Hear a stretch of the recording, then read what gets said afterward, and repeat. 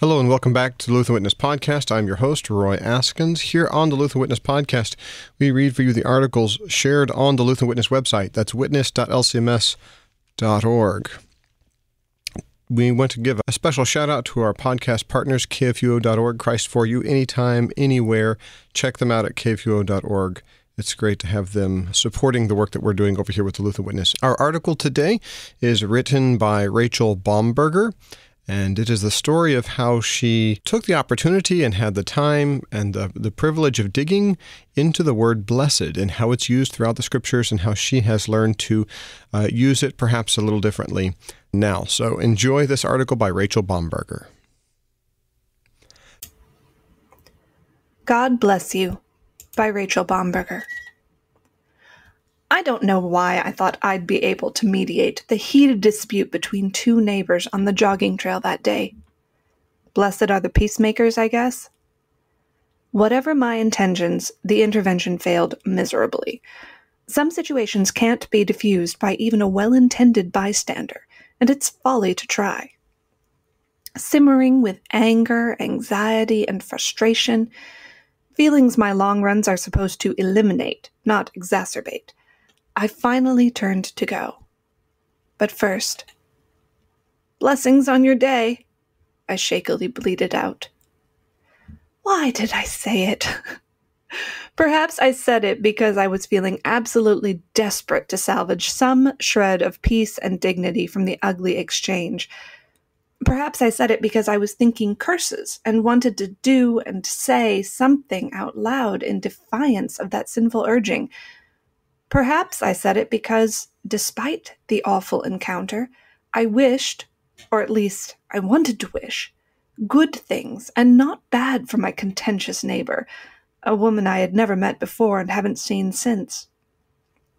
Perhaps I said it because it's just something I say. I can't be sure why I said it. I can be sure of how she heard it. Her reaction was palpable, almost physical. Her response, memorable. "Oh, I'm not a God person. You can take that back. I don't want it." The B word. What sane and decent person would reject a word of blessing? Before this graceless encounter, I had never thought of blessing as a particularly partisan or inflammatory word. I recognized some religious overtones, but not heavy ones, and not exclusively Christian ones either. Jews give blessings, so do Buddhists. In common American spiritual parlance, the word bless is so ubiquitous as to be practically meaningless. We say bless you when someone sneezes, and carelessly bandy about bless your heart in both sincere and sometimes heavily ironic contexts. We ask a quick blessing before meals. We buy tumblers and t-shirts that declare us too blessed to be stressed. And we clutter up Instagram with photos depicting our hashtag blessed lives, over 136 million posts as of this writing. Thanks to thoughtless overuse, this humble little word has become about as stale and trite as the thoughts and prayers we promise after major tragedies. Something people say just because, without any deep thought or true intention. Or perhaps I should qualify. It's something some people say just because. Speaking anecdotally, I hear churchgoers say it more than non-churchgoers. Quote, spiritual people use it more than unspiritual people. Women more than men, red states more than blue states, evangelicals more than mainline Protestants. On the other end of the ideological spectrum, people who practice yoga seem to me a fair bit more likely to say it than people who don't. So, still speaking anecdotally, if you are a red state, church-going, evangelical woman who considers herself, quote, spiritual, and maybe practices a little yoga on the side, you may use the word a lot. If you're not that kind of person, you're a lot less likely to use it.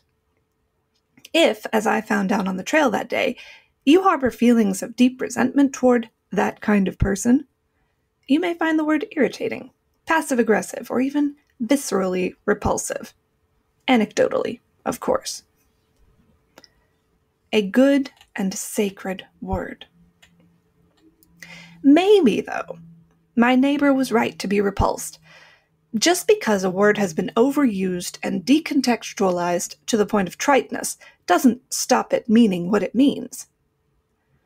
But what does it really mean to bless someone? To be blessed? From Wikipedia, I learned that the word bless is derived from the Old English word blødsyn, marked with blood, which described something or someone made sacred or holy by blood sacrifice, as practiced in the Germanic paganism of the Anglo-Saxon period. It's a sacred word, intimately connected to religious rituals and the divine favor those rituals are intended to curry. I learned, too, that the concept of blessing is present not just in those old pagan traditions, but in all 5 major world religions today: Christianity, Judaism, Islam, Hinduism, and Buddhism. Speaking more specifically in the context of the 3 Abrahamic traditions, I learn that to be blessed means to be favored by God, the source of all blessing. But I want to know more. As I go deeper, I learn that in Scripture there are 2 words most often translated from the Greek as bless, blessing, or blessed. One, eulogia, literally means a good word. This is the word we most often see translated as the verb bless. To bless someone is to speak well of them, to pray for them, to ask favor for them, and, insofar as you have the means and authority to do so, to bestow favor upon them. It is the opposite of cursing. To bless someone, simply put, is to speak words that invoke a state of blessedness in a person's life. #blessed. But what does such a state of blessedness look like? This is where the other word, the adjective, makarios, blessed, comes in. Ancient Greeks used this word to describe the state of transcendent happiness of a life beyond care, labor, and death, applying it especially to those who have attained to the supraterrestrial life of the gods. To the old pagans, it meant happiness, but also virtue and good fortune, 2 ideas that were closely wedded in Greek culture, since fortune was understood not merely as a random and inanimate force, but as a gift of the gods to those who pleased them. It was a heavenly happiness. In the Greek Septuagint version of the Old Testament, makarios takes on more nuanced shades of theological meaning. Here, all blessing, eulogia, involves the explicit acknowledgement that God is the giver of all blessedness. To be blessed is to enjoy fullness of life that includes earthly happiness, but not as a result of one's own effort or success. Blessedness is always God's gift. More than this, blessedness is a kind of happiness that endures beyond suffering, a special kind of joy that comes from having a right standing before God. That man is blessed who walks not in the counsel of the wicked, Psalm 1 verse 1, against whom the Lord counts no iniquity, Psalm 32 verse 2, who makes the Lord his trust, Psalm 40 verse 4. Such a man can declare with a glad and thankful heart, "Oh, taste and see that the Lord is good. Blessed is the man who takes refuge in him." Psalm 34, verse 8. Happy for the right reasons. In the New Testament, the eschatological implications of makarios are on full display. When uttered by Christ and his apostles, the word refers overwhelmingly to the distinctive religious joy which accrues to man from his share in the salvation of the kingdom of God. Whereas Jewish theologians in the Septuagint often use the word to describe earthly gifts from a divine giver, in the New Testament both giver and gifts are divine. All secular goods and values are now completely subsidiary to the one supreme good. Consider again the words of Jesus in the Beatitudes, literally the Blesseds. Blessed are the poor in spirit, for theirs is the kingdom of heaven. Blessed are those who mourn, for they shall be comforted. Blessed are the meek, for they shall inherit the earth. Blessed are those who hunger and thirst for righteousness, for they shall be satisfied. Blessed are the merciful, for they shall receive mercy. Blessed are the pure in heart, for they shall see God. Blessed are the peacemakers, for they shall be called sons of God. Blessed are those who are persecuted for righteousness' sake, for theirs is the kingdom of heaven. Blessed are you when others revile you and persecute you, and utter all kinds of evil against you falsely on my account. Rejoice and be glad, for your reward is great in heaven, for so they persecuted the prophets who were before you. Matthew 5, verses 3 to 11. There's a lot of happiness in these promises, but it's not the kind you can put in the bank, and you may have to wait a long while to see it fully manifest. Blessed, in New Testament context, refers to one kind of happiness above all, the perfect and everlasting joy of life in Christ. To be blessed, then, is not just to be happy. It is to be happy for all the right reasons. To be happy in and because of Christ. To bless and not curse. Maybe when my irate neighbor rejected the word of blessing I so awkwardly offered her, she was simply venting her annoyance at yet another sanctimonious goody-two-shoes trying to score points in an argument with a trite and vaguely condescending expression. It's certainly possible. I suspect, though, that in that moment she was actually taking my words more seriously and more honestly than I was myself. I blurted them out, knowing only that I wanted to bless and not curse. I hoped to close a painful moment with a positive word and to make sure she knew that despite our kerfuffle, I wished only good things for her and not bad.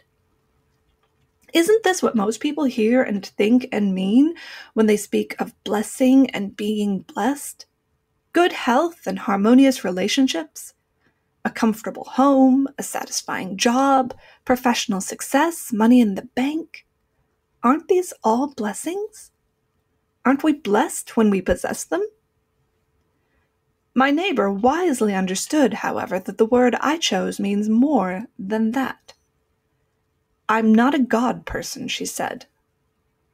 She recognized, even if I didn't fully in that moment, that I wanted more for her than just the usual litany of earthly blessings.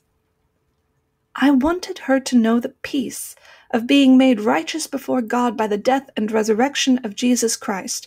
I wanted her to experience the eternal love and joy that can only come from participating fully in His life. In short, I wanted her to be happy for all the right reasons. She didn't want any of that. Not then, and probably not now. I hope she will change her mind someday, but I have no reason to expect it. Though I'm saddened by her decision, I do respect it. I'm chastened, too. I will speak words of blessing more carefully and intentionally in the future. A priestly blessing. The word bless is a deep word, a powerful word. We use it lightly or flippantly at our peril. When we say it, we ought to mean it fully. So when I tell you I'm blessed, I really mean that God has created, redeemed, and sanctified me by the blood of Christ, that He has graciously brought me to saving faith by the power of His Spirit, that He is generously filling my life with good things now and forever. And when I say, God bless, what I really mean is that I want nothing less than all of this for you. I have prayed for my neighbor since that painful episode, asking forgiveness for my part in our conflict and expanding on the prayer I unwittingly began in her presence. Now, as I relive the story in my mind, I'm praying again, this time in the familiar words of the priestly blessing I look forward to receiving at the end of every divine service. The Lord bless her and keep her. The Lord make His face shine upon her and be gracious unto her. The Lord lift up His countenance upon her and give her peace. Amen. Blessings on your day, friends. I really mean that. Works cited in this article: William Arndt, Frederick W. Denker et al., A Greek-English Lexicon of the New Testament and Other Early Christian Literature.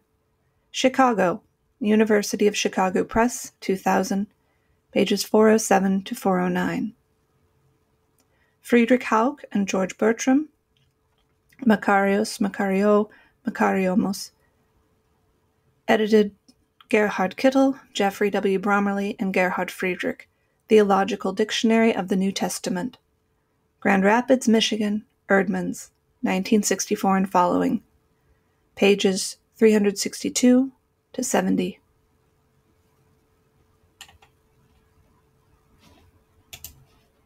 Thank you for taking the time to listen to this article by Rachel Bomberger in which she talks about blessing others. If you'd like to read more content like this, visit lcms.org/witness, where we help you interpret the world from a Lutheran perspective.